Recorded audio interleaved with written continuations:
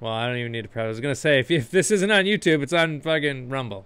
So Yeah. probably gonna take this down. See you guys on Rumble. Every family who never imagined their loved one would be taken from our lives by a bullet from a gun. We did not bring the bodies and the families into contact. We took pictures of them. You can sort of,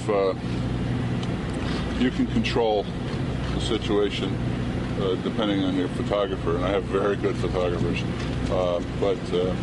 All the wounds that I know of at this point were caused by the long weapon. So the rifle was the primary weapon? Yes. You said it was the long rifle that was used? Yes. To shoot? I thought the long rifle was discovered in the car. I hope the people of Newtown don't have it crash on their head later. But. The highest version of myself. I'm the highest version of myself. I know I am that I am.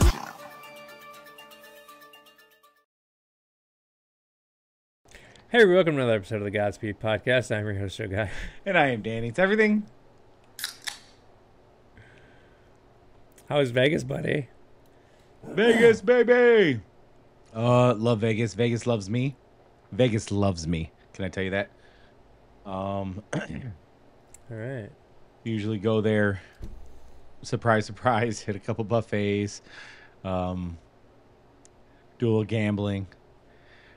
I would say probably 70% of the time I always leave with more money than I went with. And that's after paying for my food and hotel and yada, yada, yada. So Yeah. I get very lucky in Vegas. I don't know what it is, man.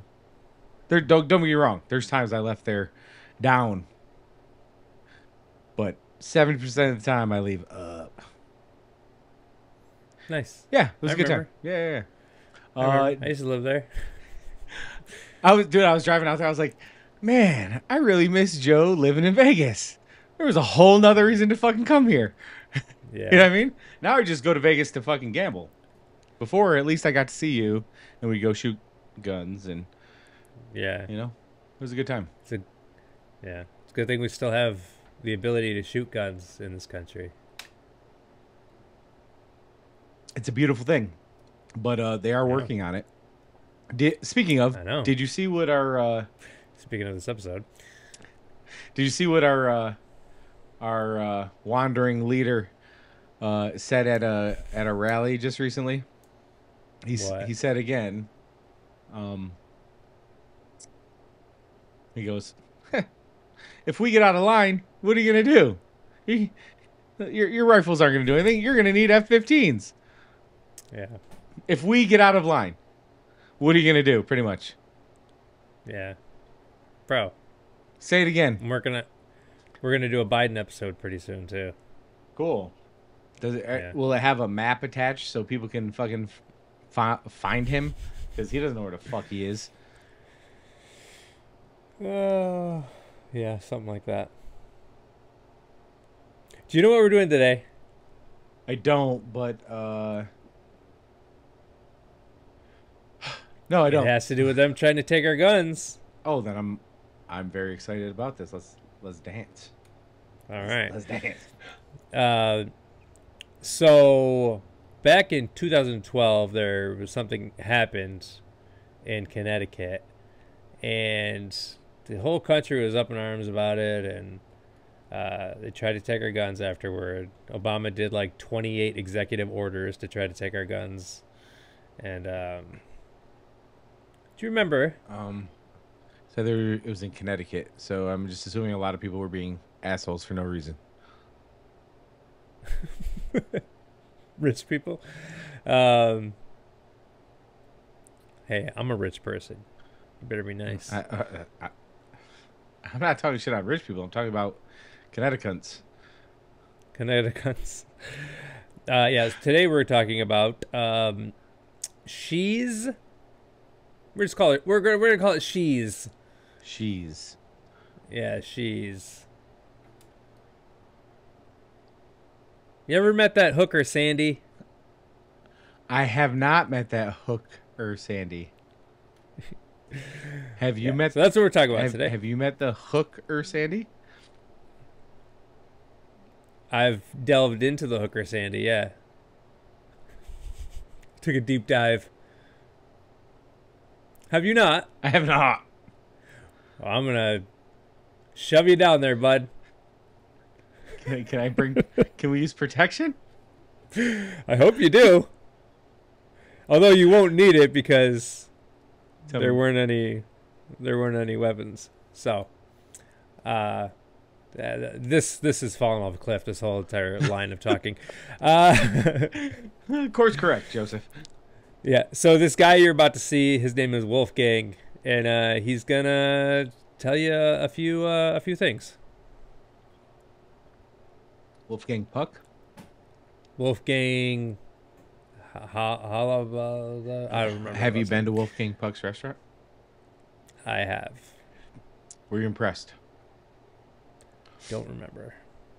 Specific. Probably every place I ate in Vegas when I would visit there anyway before I lived there I liked. So My last trip to Hawaii, there was I stayed at this little hotel, and downstairs there was a Wolfgang Puck pizzeria, and it was dog shit.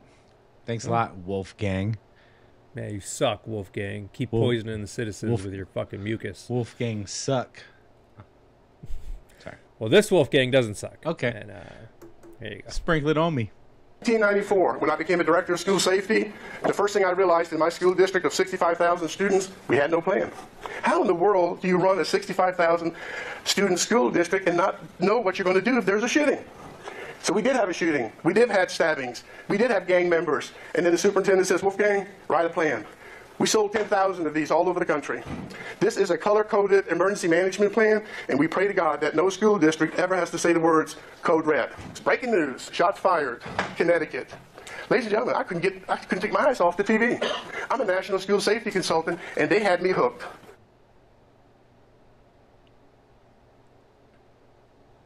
Are you sure?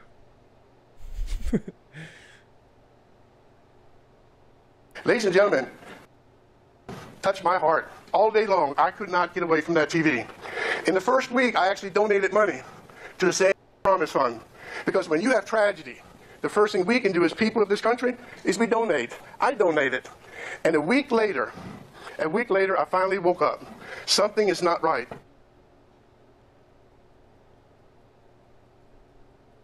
What's not right, Wolfgang? 9:35:43, the first 911 call comes in. It's from a lady called Barbara Halstead.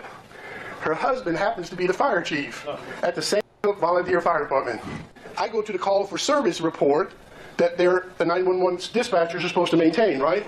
What am I looking for at 9:35:43? What should that call for service show me? Shots fired. Guess what it says? Unwanted person. Response code, medium.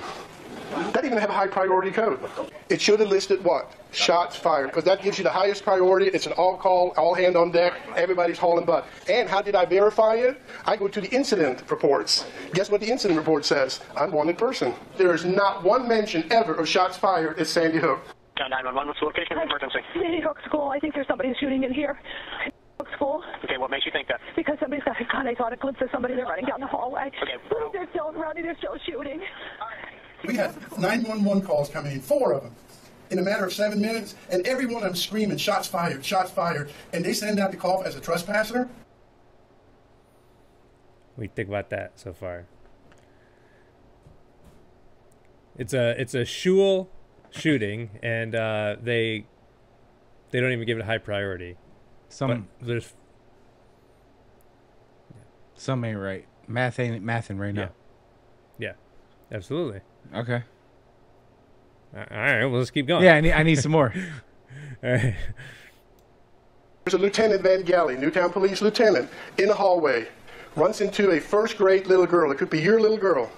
He sees her, he grabs her. He opens the door and pushes her into classroom 8. Tells her, get in there, I'll be back when it's safe. Closes the door. Now, somebody explain to me what classroom 8 is. That's the room where all the children were shot and killed. And he shoves her back into the room.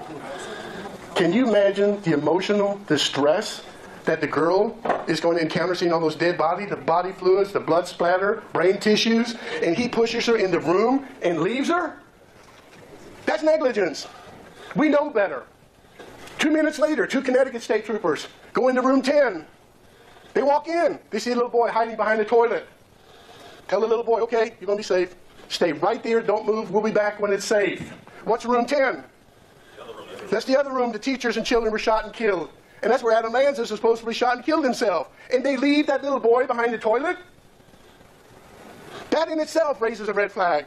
No police officers would ever leave a child in that position. They would take him with them. They would get him out of there. What do you think about that? Cops bust it. Cops go to save kids, and they leave them in the rooms where all the dead bodies are.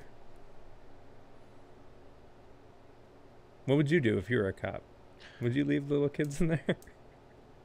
He pushes her back in the room. Actually, he doesn't. The first one, he doesn't even leave. They push her back in the room and say, "Stay right there."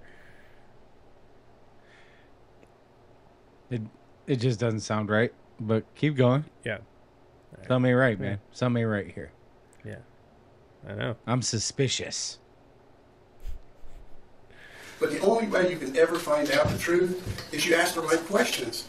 And what you do is you use a mechanism called freedom of information, and it's the best way to get public records. Connecticut FOIA is basically a government agency that says you have a right to know. Any person has a right to know when the governments spend taxpayers' money, okay? You have a right to know. And you know what? I'm asking them using school board policies and procedures. These questions are so simple. They're not offensive to any parent. It's not offensive to any of the children. And when you refuse to answer simple questions, to me, serious red flags. Who was the person, the incident commander, who refused to pick up the phone and call the trauma helicopters? Who's the incident commander that morning who did not ever allow the paramedics and the EMTs to enter Sandy Hook Elementary School based on their sworn police affidavits? They were told to stand outside in the triage area where you see the red tarp, the yellow tarp. They were to stand there and not come inside. The next 3 people that go into school is Colgrim, Officer Smith, and Officer Seabrook. Not one of them is a paramedic or an EMT. So who declared all those children dead within the first 8 minutes? So the only person that could declare someone dead is a doctor, EMT, you know what I mean? And nobody was allowed in the school. The only 3 people that went in the school were 3 police officers, and they didn't let anybody else in the school because they said everybody was dead. They set up those tarps outside, the color-coded tarps, because like red is critical condition, yellow is medium condition, like, and green is like they're gonna be okay. They have like flesh wounds and shit like that, and they didn't even fill any of those tarps. This Sophia Smallstorm is about to talk right now, and she goes into more about all that. We did see start tarps on the day of Sandy Hook. They were empty. The white mounds you see in these pictures are actually emergency gear.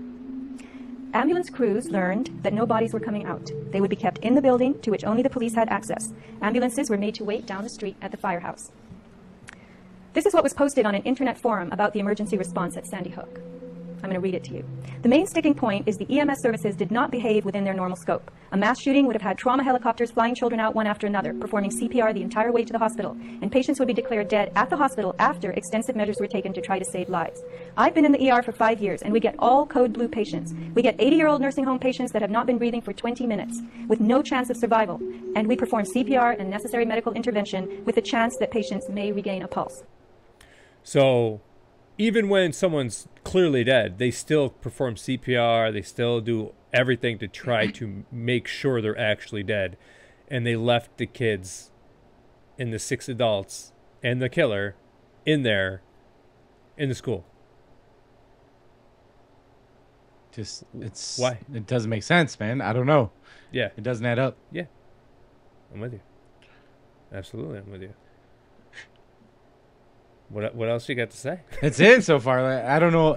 I remember. Yeah, it's just. I remember the news. I don't remember. I didn't. Not that I didn't pay a ton of attention to it, but what year did this happen? 2012. Yeah, I wasn't really. 12 years ago. I was focused on myself a lot back then. Yeah. So. But dude, most of America just watched the news. It was like, oh, what? That's crazy. Some people went out and donated, but nobody actually went and looked deeper into it and like used critical thinking to decipher what these giant gaping inconsistencies. Like they didn't. Nobody there acted correctly at all, and nobody ever questioned it. Me included. I didn't question it till a couple years ago. So it's interesting. Yeah. I know I say that a lot during these things, but no. I mean, it makes sense because it's when I first learned this information, I'm like, no fucking way. Yeah. Like, really? Like, how the fuck? All right, we'll keep going.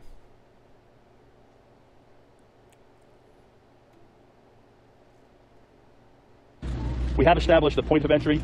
It was, I can tell you, it's believed he was not voluntarily let into the school at all, that he forced his way into the school, but that's as far as we can go on that. Picture 16 highly trained Connecticut State Troopers entering this window at Sandy Hook Elementary School with their long rifles. Now, what you have to do when you post a picture of that shot-out glass window, it is 42 1/3 inches high. It is 35 1/3 inches wide. Now, people have to picture these Connecticut SWAT team members and state troopers trying to crawl through that window. The Three Stooges are smarter than that. They would send Curly in the window, open the door for the other two. But try to picture 16 of them. And you know what makes me angry as a state trooper? When I used to have to fill out those reports, they're sworn testimony. I can go to jail for falsifying it. But when they're looking inside, there are Newtown police officers are already inside. Why to the window? Would you please open the door? Why would you risk getting cut on the broken glass? Then I saw the truck delivering porta potties, 11 porta potties. Hey, here's my question for you, firemen. Whenever have you had the worst mass casualty shooting in elementary school history and all the fire trucks are sitting at the fire station? They're all shiny, they ain't moved. And the worst traffic control ever seen. They blocked ambulances, people from coming, but they did get the porta potties there on time. So it took me about a month to figure out who the owner of the porta potty company was. It's called Chatfield Porta Potty out of Southbury, Connecticut. I called them up. I said, I want to know who ordered them. When were they ordered? When were they ordered? Who paid for them? She called the police. The Southbury Police Department, a sergeant called me the next morning, said, do not ever call the porta potty company again or you'll be arrested. For what? Harassment. Now, I want you to call the porta potty company. And here's the thing. They got a porta potty company in Newtown, Connecticut. They got 2 of them. The entire campus is a crime scene. That means no one, no parent or anyone else is allowed to enter the crime scene. And they're actually delivered within 3 hours of the shooting. Here's my question to you. I want to know who the incident commander is who ordered porta potties. But they won't order trauma helicopters? Do you know they never let paramedics and EMTs inside the school the entire day? So, first off, the window with the cops, the door is right there, and they're all going through the window instead of just unlocking the door. When there's already cops inside to unlock the door and just let them in, they all went through the fucking window. I don't like it, man. I don't like it. Does it add up to you? No, it doesn't make any fucking sense, dude. What the fuck? And then, you don't order trauma helicopters. You don't let paramedics through all that traffic because every single ambulance was at the firehouse, which is up the road, and the porta potty guy gets through. Like, what? I mean, I get people got to take a shit, but excuse me. This seems like a sticky situation. Yeah. Speaking of sticky situations, this episode is brought to you by Happy Nuts. Do you ever does it get hot and sticky outside where you're at? I know it's the middle of summer here. It's getting very warm, getting very sticky. Throw a little Happy Nuts on your taint and your chafing area, and it's a lotion that turns to powder. Keeps you nice and dry, smooth, no rash, no fuss, no muss. Happy Nuts. Hey, show us the ingredients. Ingredients. Water, lotion, and powder. That's all it says. What's the lotion? So just lotion. It just says lotion? It says lotion. Doesn't just say lotion, I bet. It probably says a whole bunch of fucking words you can't pronounce. Yeah, 100%. Do not put that shit on your nuts, bro. Little Carmelita will never exist if you do that. Who? You ain't never having a kid if you put that shit on your nuts. You're right. Bottle's empty now. Anyways, brought to you by Happy Nuts. Sorry. I had if you don't have any kids, then they don't have to be. They're not having the kids anyway. I had to get a word in from my sponsors. But anyways, go ahead. All right, here we go. Emphasizing the lack of urgency even more, let's take a look at this police dashcam video. At 12:21 p.m., just under an hour prior to Sally Cox and Barbara Halstead coming out of the closet, no pun intended, of course, these officers decided it was a good idea to bust out the snacks, chips, bananas, and bottled water during a mass shooting investigation. Mind you, deceased innocent little first graders are allegedly just feet away from the vehicle, but somehow they were able to stomach and ingest food and beverages. These are the same officers who received millions of dollars in compensation from the federal government for healing. So they got time to eat. This shit happened like close to 11 o'clock, like between 10:30 and 11 o'clock, and they're fucking eating at noon. It's fucking lunchtime, bro. And that's why that's why they ordered the Porta Johns. Bananas make you shit. All right, yeah.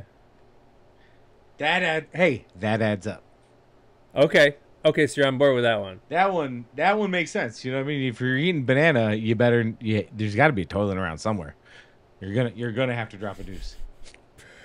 Yo, I just made it's called banana and ice cream for the first time. Where you just freeze some bananas and just blend the bananas, only the bananas. Yeah. Dude, it fixes a ice cream craving for real. I don't get ice cream cravings. It fixes a frozen yogurt craving. Oh, I don't get those either. You don't get frozen yogurt anymore? No. Oh, good for you. There isn't one 5 minutes from my house. Oh, that makes sense. Totally. Oh, dude, do you remember those? I remember. Yeah. We used to put down some frozen yogurt. Tubs were like this, bro. I like know. that. We would fucking just house that shit. And then you'd be sitting over there on the chair, be like, my legs hurt. Can we get a couch? Can we get a couch? My legs. What the fuck? My legs hurt. Fuck? My legs hurt real bad. So the parents. Okay, I'm sorry. I'm off. Yeah, okay. The parents. The parents of the children. Like, this is what many people get like offended about. Like, you're talking about it being fake, but what about the parents? You don't know. Yeah. All right. Well, here's a few of the parents and the eyewitnesses, and let's get into it. Were they regular people? We'll see. Hi. As you've probably noticed, I'm not the president. I'm just a citizen. And as a citizen, I'm here at the White House today because I want to make a difference, and I hope you will join me. My name is Francine Wheeler. My husband David is with me. Our younger son, Ben, age 6, was murdered in his first grade classroom on December 14th, exactly 4 months ago, this weekend. I can tie my shoes, I can tie my shoes. How do grown-ups do it when it just gives me the blues? I'm never so confused as when I try to tie my shoes. Maybe I'm too slow, can make a little bow. I pull the laces tight and then I almost break my toe. I only get confused when I try to tie my shoes. I've never asked for anything, not from you or anyone. Now it's my turn to be selfish.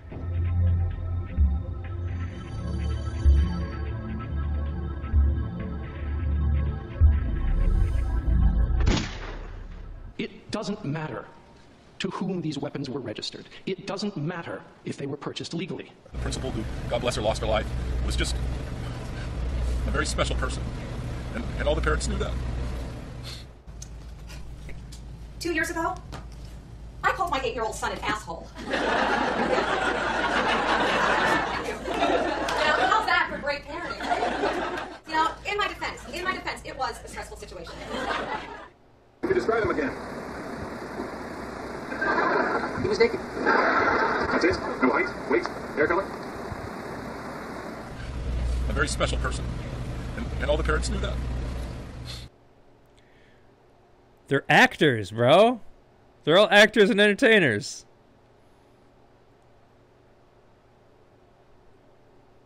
All right, let's keep going.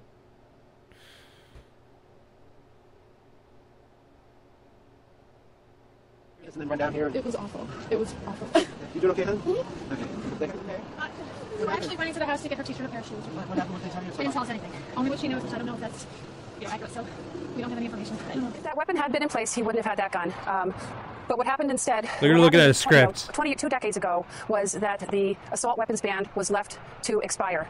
And they had started at that time, the CDC had started researching on ways to prevent gun violence. And what happened instead was that the NRA and the NSSF got a hold of some of our elected officials, and they were able to get them to stop trying to find out ways to get information to prevent gun violence. While we weren't looking, while we weren't paying attention, they changed the laws. They let these things expire. Well, I think that a lot of things that people hear aren't true. And I know the first couple days I was just getting angry because I was hearing things that I knew didn't happen. Take us back to that moment. When did you first know something had gone wrong out here? Hearing loud popping noise, so I could see him from the knees down, see the legs. Right in front of you? 20 feet away, facing his boots were facing my desk. And then he turned and walked away? And then it was seconds, and then turned and walked out. And you were there for the next 4 hours? Nearly, yeah. It was 1:15 before, we were petrified, and we didn't know how many there could have been. And we were listening. You couldn't hear a whole lot, but we did. I mean, we heard screaming and the gunshots. And Richard and Krista Rico say that talking about their Jessica brings tiny moments of comfort. She was a ball of fire. She ruled the roost. Our little CEO, we called her. She was the boss. I knew exactly what she was wearing. I knew I was going to see her little ponytail come around the corner and her jacket and her black glittery Uggs that she had on that morning. And I knew I was going to see her, and I didn't. They finally, around 1:15, asked everybody to sit down. And they said that it was a tragic day in Newtown today, and 20 children were killed.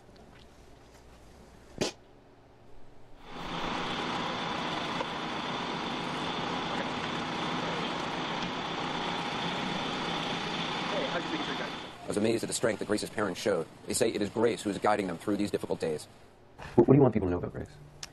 Well, Grace had such a great spirit. She was a kind and gentle soul, and she was just the light and love of our family. And I remember that morning, putting her on the bus. She had a habit of blowing kisses, but then she'd give me a big little liver lip, like, but then I knew she was so happy to go off and get there. So sure, we have anger and we're upset and we don't know why. So we'll just take the lead from them, and we will not go down that road, but we'll let them guide us. It's a hard thing, though, isn't it? We're going to go on, and we're going to use her positive energy to help guide us forward. What? If did you say? If she's a parent of a kid who was murdered, why does she seem so happy about it? Exactly. She was like, yo, let's say her kid really was murdered. She fucking hated having that kid. See how happy she was that fucker's gone, bro? Yeah. She's like, I guess we'll just have to roll with the punches. Yeah. What the fuck? I won't go down that road. What the fuck? Yeah. She was borderline laughing. Yeah. They're all fucking, dude, they're all, bro. Okay. It's one giant fucking joke that they played on everybody. This is wild, bro. Yo, check out this next guy. This is the best. This is the best parent news conference out of any shooting. This is the best one. This guy, he nails it. He does such a good job. You ready? Mm-hmm.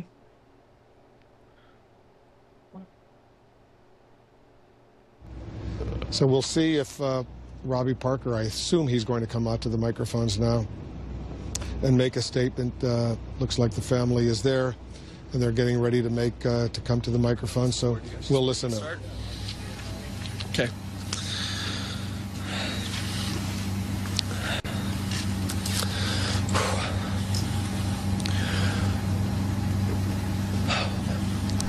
So my name's Robbie Parker. My family is one of the families that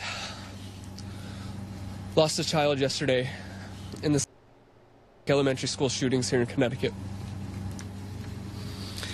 As the deep pain begins to settle into our hearts, we find comfort reflecting on the incredible person that Emily was. I guess that's it. Yeah. Did you see him smiling and shit when he first walked up? Yeah. He's like smiling and shit, and he goes, yeah. He had to get ready. Do you believe him?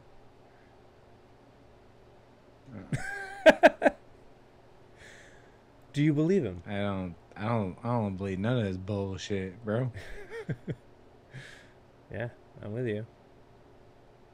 Why do I feel like we're about to watch some porno? This is some terrible acting.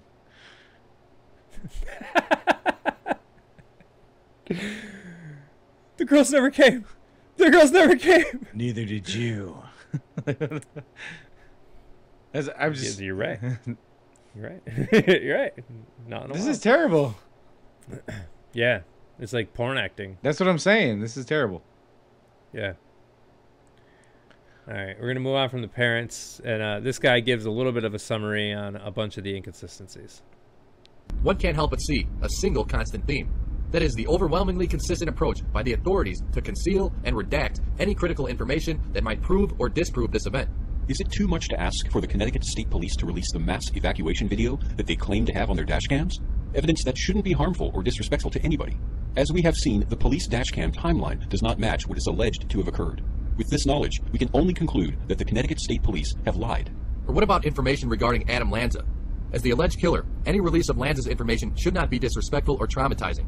So where is Lanza's driver's license in the crime scene photos? Why was he allegedly carrying his brother's ID? And why don't we see a copy of that in the photos? If the Ryan Lanza ID story was fabricated, then why was he brought into custody miles away from the crime scene in New Jersey? There are endless questions that need to be answered. We're not going so far as to ask for potentially gruesome pictures of deceased bodies or pools of blood consistent with a mass shooting. But because the Connecticut State Police has redacted much less traumatizing information, one can't help but ask, do these photos even exist? Bulldozing the school to the ground instead of making renovations, and a $50 million destruction and rebuilding project in which Consigli Construction was required to sign a gag order only adds even more fuel to the fire. Was the demolition done to conceal the truth of what happened that day? So, they gave the Connecticut $50 million to demolish and rebuild it. $50 million. Yeah. Also, they were talking about how come they haven't released any crime photos. You remember the Alex Jones episode where the guy was talking about how one of his colleagues got access to the pictures, and there was no bodies, there was no pools of blood, there was nothing. I think it's never mind, I can't say that. You think it's what? It ain't adding up, buds.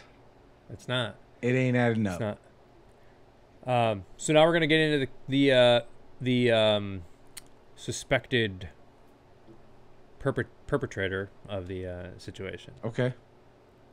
All right. All right. All right. All right. All right. All right. All right. All right. All right. All right. All right. Here he is.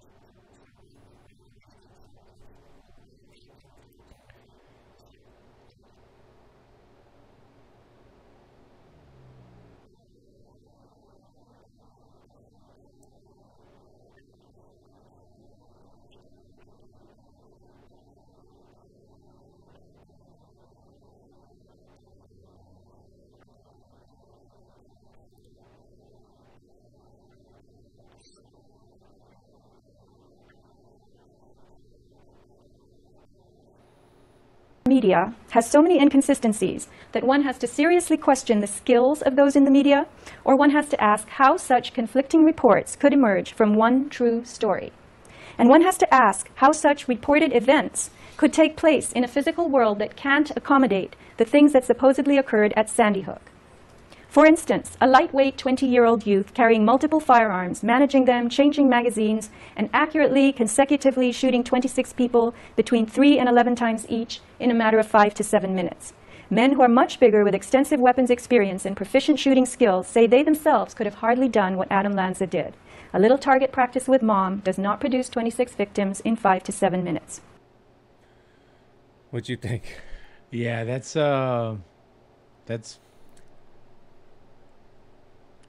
He had 2 handguns, an AR, and they said, I can't remember how many, but they said he had like over 100 rounds, and this kid weighed 112 pounds.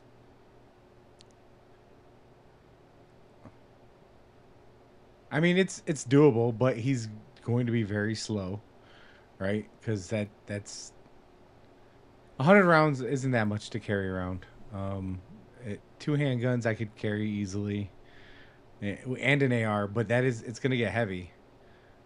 Oh, I know. It's going to get heavy. But that's not even like I can see carrying that. The proficiency they're talking about, that's incredible. Yeah. Because you're going to have to get headshots. Jesus. Or like upper, A zone, chest, A zones. Like that's like right here, Yeah. Yeah. You're gonna have to get in this little A zone here, or a headshot. With 26 people in 8 minutes, what they said. Yeah. I mean, that they did say he had Asperger's, and that Asperger's people are usually highly intelligent. No, seriously. Doesn't make you a good shot, though. You don't know. You don't know. You don't know. It might. And I want to say this because we're laughing a bunch. No kids died. That's the whole point of this episode. No kids died. And if they want to sue me like they did to Alex Jones for $1.2 trillion or some shit, and they actually recently said that they'll settle for $85 billion. The families will settle for $85 billion from Alex Jones. If you want to come sue me like you did Alex Jones, please do it, because I would actually show evidence and I wouldn't cave and pretend like it didn't happen like Alex Jones did, because he's controlled opposition. And the whole point of them taking Alex Jones to court was so he could say, yeah, I knew it. I know it happened. It definitely happened. But they want you not to talk about it, so they need to use Alex Jones as an example. Yeah, I see what you're saying. They chose him because he's got a big mouth. He's the biggest conspiracy theorist anybody could think of. Right. And if they so sue if you him, shut him down, right, you're gonna lead other people not to talk about it. I get it. Yeah. So please come sue me, families. Please don't put that out there, because I'll win. We don't have enough viewers for them to sue me anyway. You never know. I hope we get enough viewers that they could sue me. That'd be awesome. It only takes one, dude. Go for it. Please do it. I want them to try, because I would actually have a defense. I wouldn't go to a kangaroo court like Alex Jones did and just fucking controlled opposition piece of shit. Hopefully, he truly does lose everything because of it. That would be amazing. That'd be awesome. All right. I hope that's the plan, that he loses everything. Anyway, here's more about this fucking 12-year-old. I know he's 20, but he looks like he's fucking 12. We actually know about Adam Lanza. Perhaps digging into his past life can lead to some sort of justification for the millions of dollars spent on mental health as a result of the event. But it seems as if his entire existence is shrouded in mystery. After 2009, there is very little trace of him at all. The younger pictures of the boy portrayed as Adam Lanza are of a joyful, smiling child, while the recent images issued out by the media are psychotic-looking. The grainy, googly-eyed photos that we see appear to be altered to create the illusion of a deranged psychopath. There are unnatural straight-edge lines on the neck area. There are blurred-out areas near the mouth, and the googly-eyed effect is, well, a nice attempt at creating a mentally disturbed kid. Peter and Nancy divorced in 2009. At this time, Adam disappears from the radar, and his brother Ryan appears, causing many people to believe that Adam and Ryan are one and the same. Now, we can't say with any certainty that this is the case. Nonetheless, the media was careless at times and outright deceitful in their attempt to get an accurate portrayal of Adam. One example comes from the Joshua Flashman interview. Attempting to give motive to the shooting, Fox News reached out to Flashman, a native of Sandy Hook, Monroe area, an aspiring actor, and who supposedly had inside information regarding the Lanzas. He was quoted by Fox News falsely stating that Nancy Lanza was a kindergarten teacher, and that she loved the kids more than she loved him, and that she was planning on having him committed. A nice attempt at creating motive. Shortly after the article was published, Flashman took to the comments section and his Twitter page to dispute how Fox portrayed him as an insider. He states the following: I told the reporter about what was being said in the town. Nothing more, nothing less. I told the reporter what the people in town were saying about Adam Lanza's motive, and next thing I know, I'm intimately acquainted with the Lanza family and knew Adam's motives firsthand. Funny, I didn't know that. Fox approached me and spent 2 days trying to convince me to go on the record, but I just wanted to get on TV, right? Yes, this is how the media operated during the onset of the event. So a guy supposedly knew him and said all this stuff about him, and then he was like, I never said I fucking knew the kid. I was just saying what other people were saying.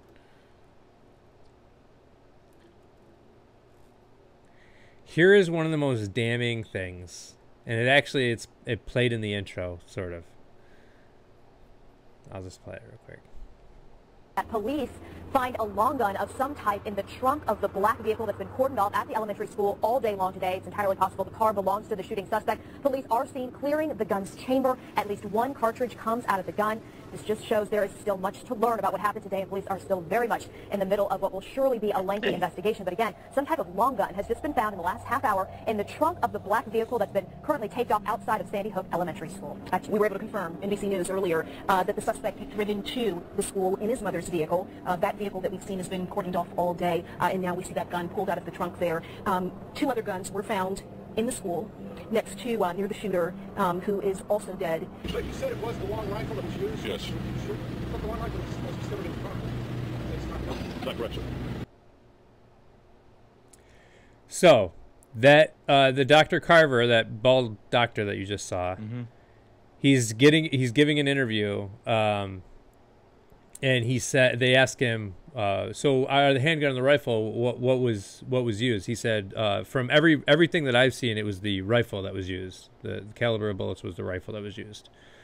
And later on, another guy says, you said it was the long gun that was used? He said, and the doctor goes, yes.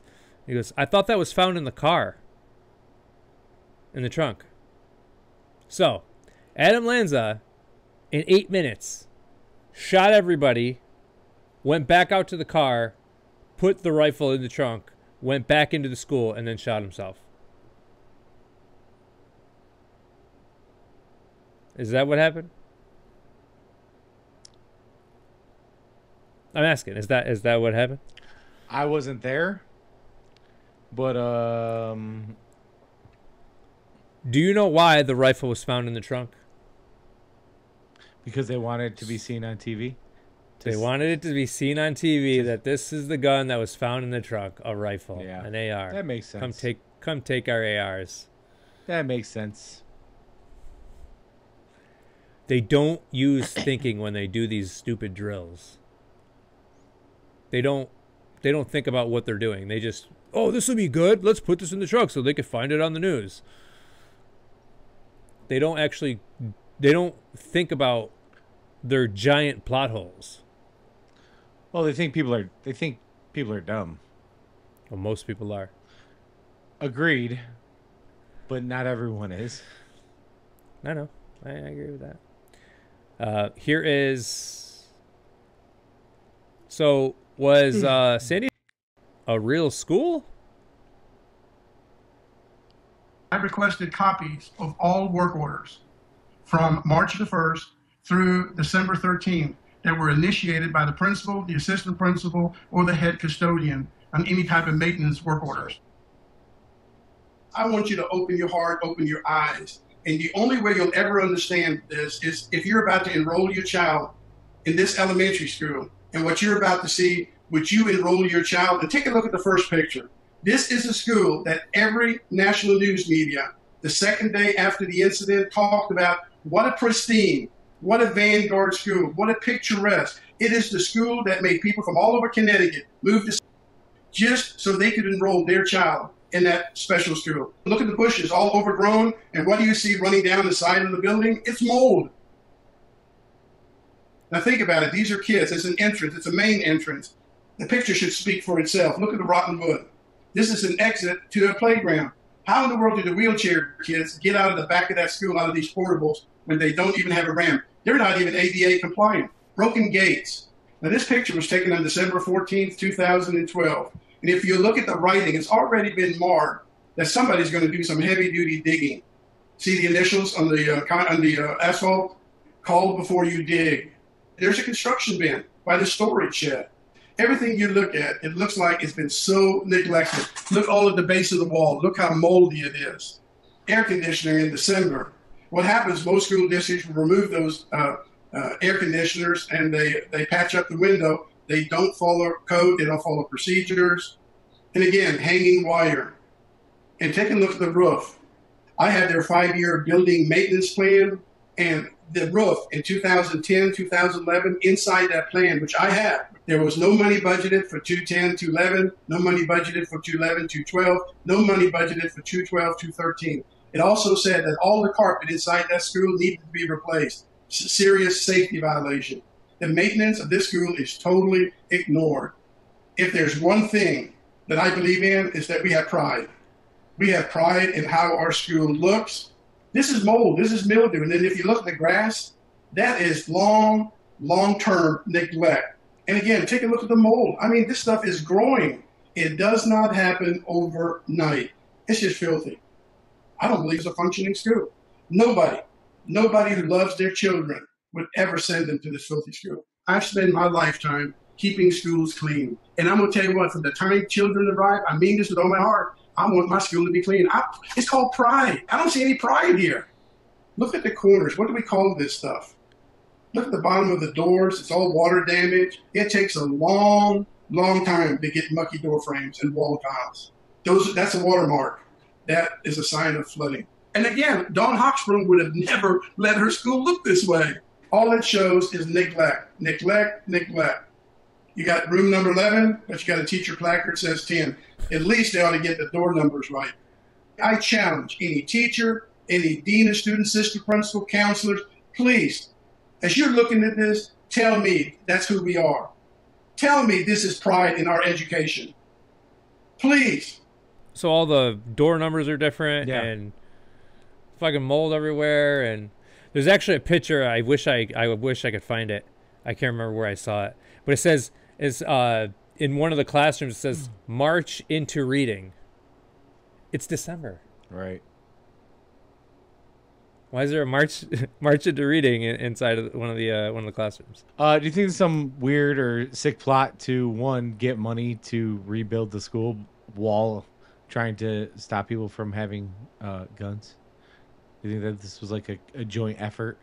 Oh, we can advance gun control and get a whole bunch of money to rebuild the school.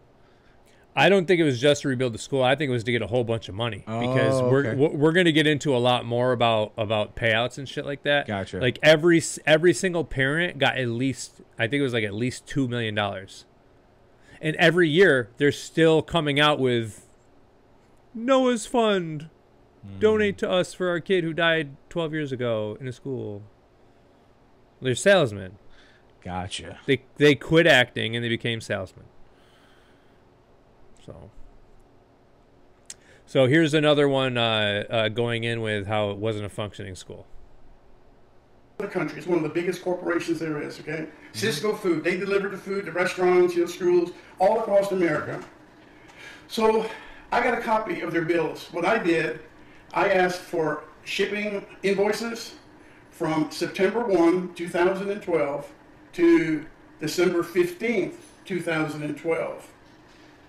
And all I cared about is, where is this food being shipped to, okay? Is it elementary? Remember, we're talking about the 13th. Shooting never happened. I just want to know who's delivering the food. The same elementary school on 12 Dickinson Drive on December 13th, all the way back to September, right? And that, to me, would be a very simple request, okay?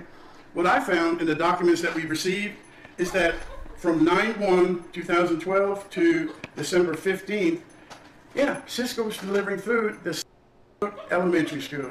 The problem is the address has changed. It's being sent to 375 Fan Hill Road in Monroe, Connecticut.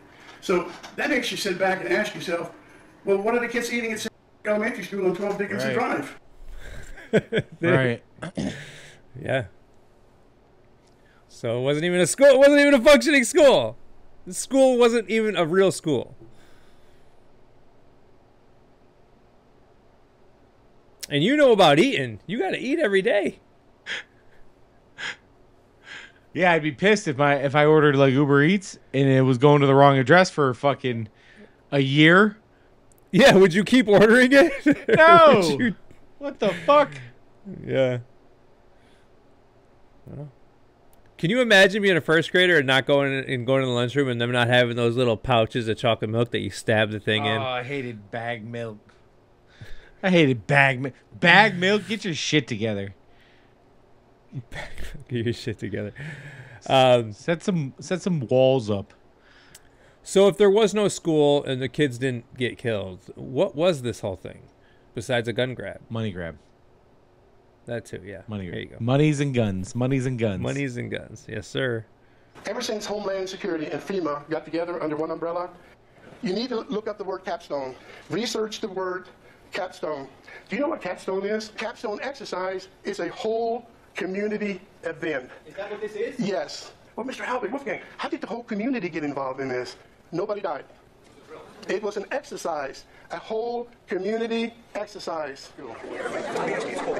Capstone is called a FEMA, a Homeland Security FEMA capstone exercise. And that came from the president's word. It comes from it starts at the president's desk. What did he use? He used Air Force One to fly into Newtown to pick all of those parents up. And you know none of those parents live in Newtown today? Now are you ready? Go to Columbine. 14 students died at Columbine, 23 seriously shot and injured.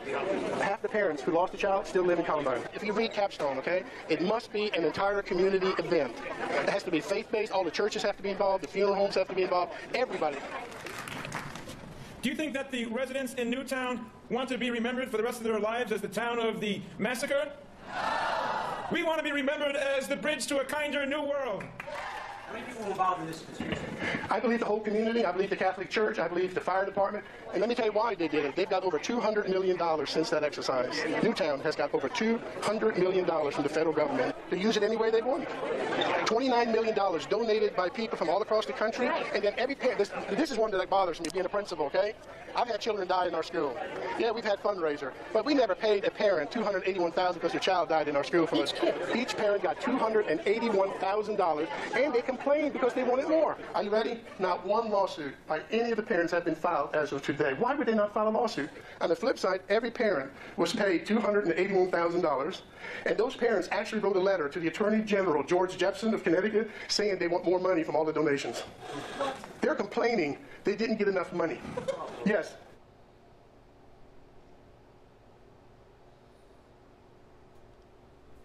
This is wild, bro. Bro, there's a lot more of these that have happened too. Like, I think we'll get into more of them. Like, I want to do the Buffalo store. I want to do the Houston school. I want to do Vegas. I want to do the Boston Marathon. All of them. There's fucking plot holes galore in all of them. All of them. You like football? Love football. All right. Consent agenda 5-0. You should have seen field trips for 26 children going to the Super Bowl in New Orleans, which is an out-of-state field trip, which has to be approved by the principal, the superintendent, and the school board. Nowhere on any of those documents have I reviewed can you find that field trip signed and approved. That's what I'm looking for. And it should be on the consent agenda. And the reason I say that, sir, is because if you look at the document that he just provided to me, you can actually see a field trip being approved on the consent agenda. Field trips are approved on consent agendas. You just cannot find the one that I'm looking for, and that's why I picked January the 23rd, because that's the last possible date for a field trip to be approved going to the Super Bowl out of state.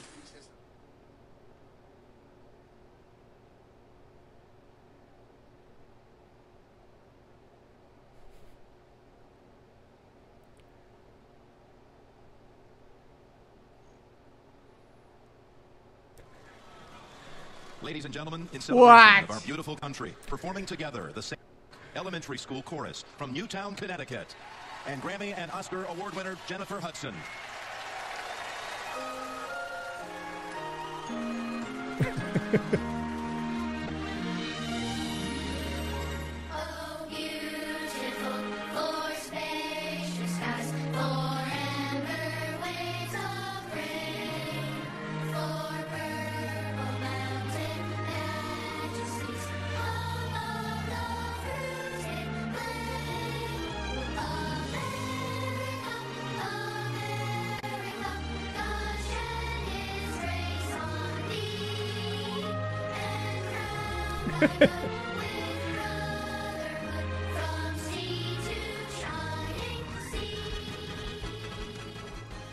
Bruh.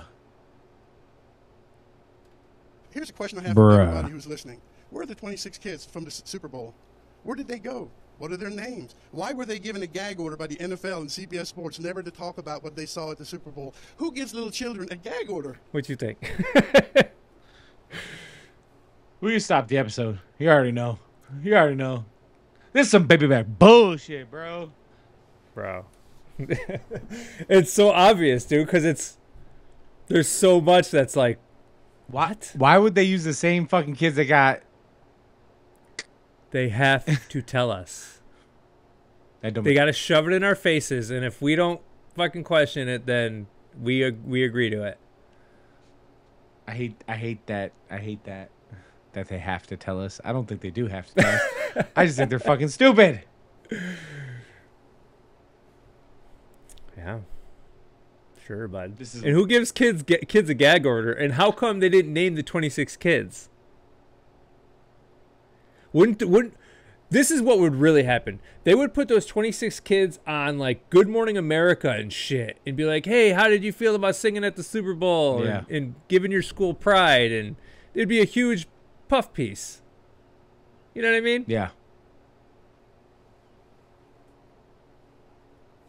Shit's bonkers, bruh. You okay? Yeah, I just didn't hear. I was making sure my fridge was still running here. Oh, geez. Okay. Yeah. So, what do you think about the kids being the kids and the,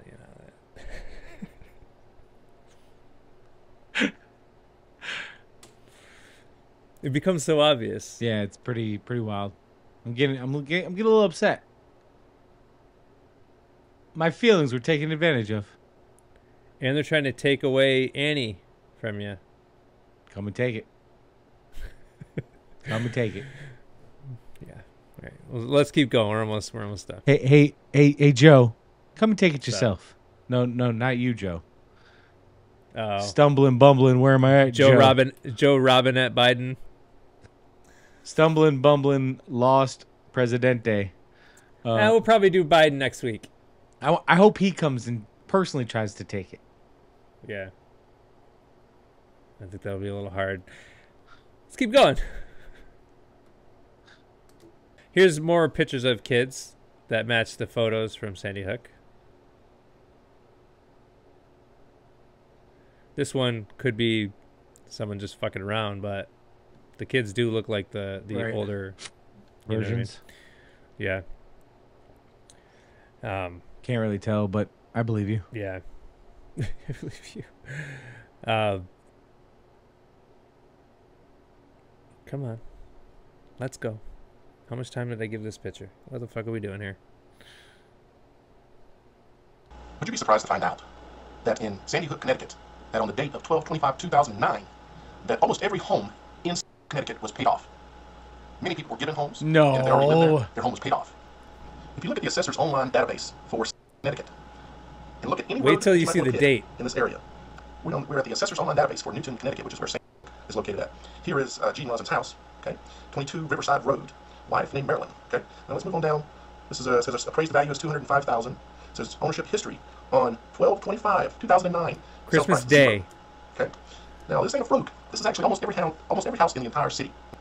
The whole town of was bought off on Christmas Day 2009. Let me show you some more. Now let me explain to you. I have checked all of the roads that lead and come around and through this area. Okay, not only this area. Okay, it's much bigger than this. We're talking billions of dollars in real estate. Okay, literally billions. You can come. Pretty much every house that will be in this area that you see right here. Okay, here we are looking at Riverside again. This is actually a vacant lot that's on Riverside. Even it was transacted to this James Short on 12/25/2009 for $0. Here's 72 Riverside Road. Robert and Susan Newt, N-U-T-E, right? $200,000 value on the property. Sale date 12/25/2009, $0. And here you go, the state of Connecticut getting in on the action. This is 112 Riverside Road, okay? It's a piece of land, okay? Was transferred to them on 12/25/2009, Christmas Day, when everything is closed.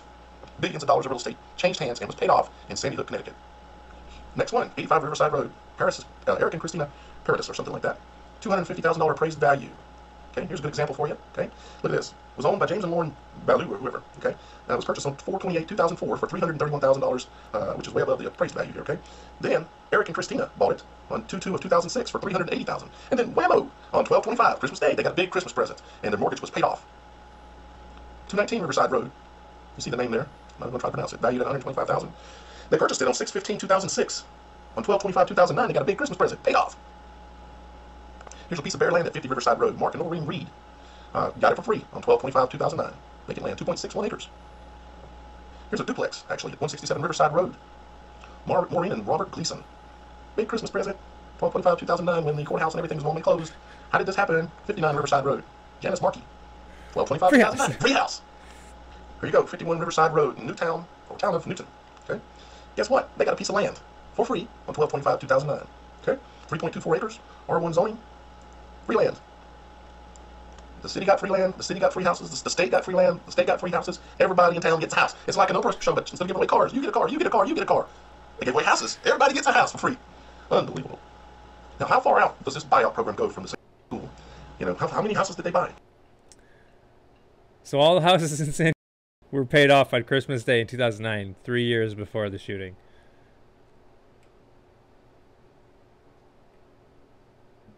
Bro, they do this years in advance, man. But what about like the heroes, like the cops, and like, what about them? What'd they get?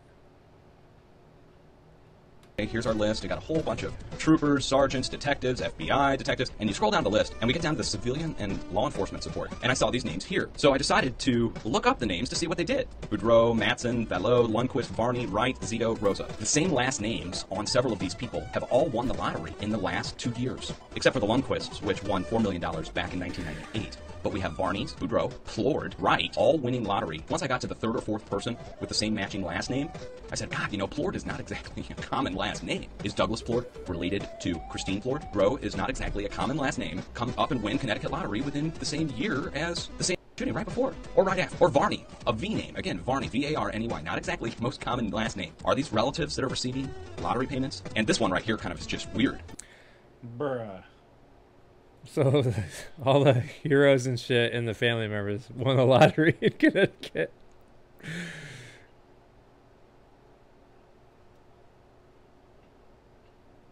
What'd you think, bud? I love your reaction during the videos. You're like, your whole face just changes. You're like, it's such bullshit, bro. What the fuck? Yeah. Yeah. Yeah. All right, let's just keep going. We're almost done. Yeah, I'm pissed, man. I'm getting pissed. It all began when the website for the Arlington Red Devils posted a webpage on their site with a link to a document entitled A Guide on How to Talk to Children About Sandy. The guide was originally published by Crisis Management Institute. The date of the article shown on the page itself is 12/10/2012. The URL of the page also includes that date.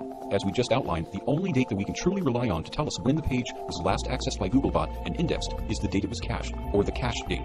To see that, we simply find the cached link for the page, and when Google's cached version of the page loads, that date will always appear in Google's disclaimer box right at the top of the page. Remember though, the cached date is updated each time Googlebot returns to visit the page, so going through this process after almost 2 years would likely show a much more recent date. But thankfully, many people were curious enough in the days immediately after the event to grab a screenshot of what the page looked like back then, and those screenshots show Google's cached date for the page as 10/13/2012, 1 day prior to the actual event.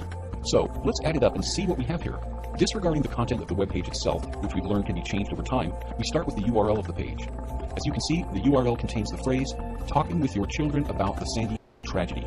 That can only be a specific reference to the Cook shooting event. Next, we see that Google reports a cached date of 12/13/2012 for that URL. Remember, URLs can't change or Google considers it a new page. And I might add that just because we see clear evidence that Google had last indexed the page on the 13th, it's very possible the page had been indexed earlier, say the 10th, at which time Google's cached date would have shown the 10th. Case closed. Here we have an irrefutable example of foreknowledge.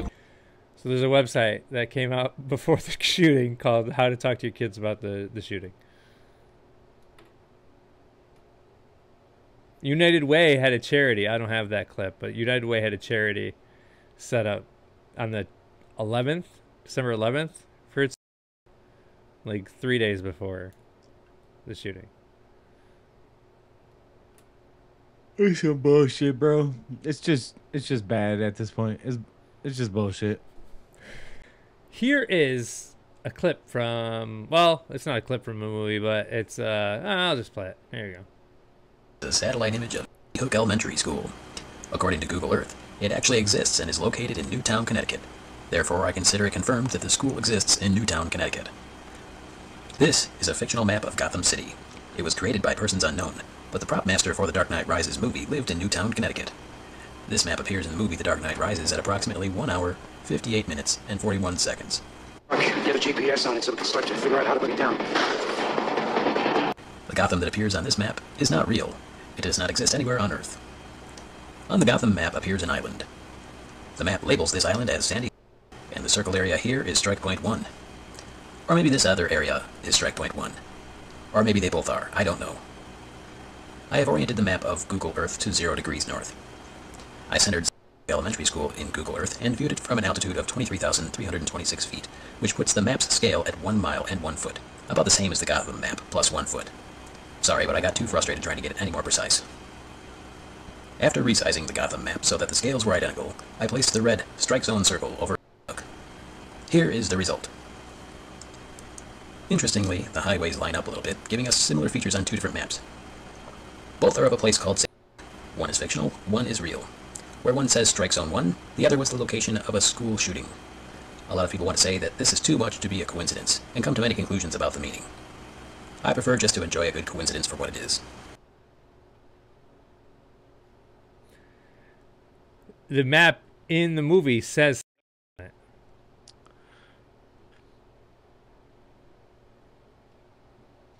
That's it. That's all I got. It's fucked. So it's fucked up, bro.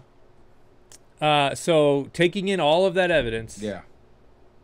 Do you think in December 14th, 2012, that there was a tragedy or no? Let me replay a little bit in my mind. Fuck no!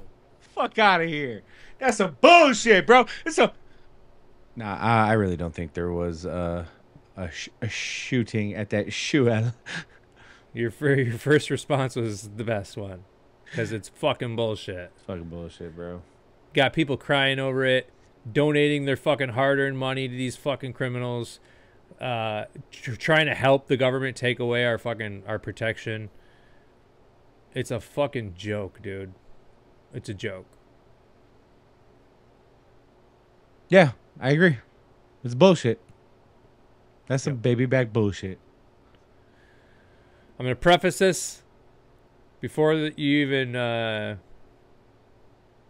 I don't even need to preface. I was going to say, if this isn't on YouTube, it's on fucking Rumble. So, you know. Yeah. Probably going to take this down. See you guys on Rumble. I'm going to have to block out a lot of times. All these videos say, yeah, you know, she's. So. Beep, beep, beep. Well, I'll just... I'm not going to be annoying about it. Oh, okay. I'm just going to pause it out. So I got you on this one. You got me, bud. You're on board. Yeah, you got You're me. on board. This one was a strike. Slam fucking dunk. Strike down the middle. Hole in one. Alley-oop, slam dunk. Easy peasy, touchdown. Randy Moss. Let's go. All right, bro. Well, yeah. All right. We're good. We're done. That's it. That's it? That's it. That's it. All right. Next week we'll talk about Biden and if he's Biden. And, you know. That poor old man. Somebody needs to put him in a nursing home. Poor old man. That dude has done horrible, unspeakable things to children and people, and you called him poor. I'm just saying, he don't even realize who he is anymore, man. Because he's not him anymore. We'll get into it next week. All right. We'll get into it next week. All right. All right, bro. Joseph. Thanks for coming along on this journey, buddy. Joseph. Yes, sir. Love you. Godspeed. Love you. Godspeed, homie. You've reached the offices of the Godspeed Podcast. We are currently closed. Please leave your information and someone will return your call within 24 business days. Thank you. Brian Davidson. actually got into the Connecticut state files and discovered photographs there that, for example, down a hallway where you're supposed to have the body of Dawn Hoffspring, the school principal, and Mary Sherlock, the school psychologist, lying in pools of blood. There are not only no bodies, but there are no pools of blood. In another classroom where there's supposed to be a stack of little kids' bodies, there's not only no bodies and no blood, but there are no school desks, no school chairs. All the furniture is shoved up to the side of the wall. In other words, he not only got proof out of the Connecticut state files that it hadn't been a mass murder, but that it wasn't even an operating school.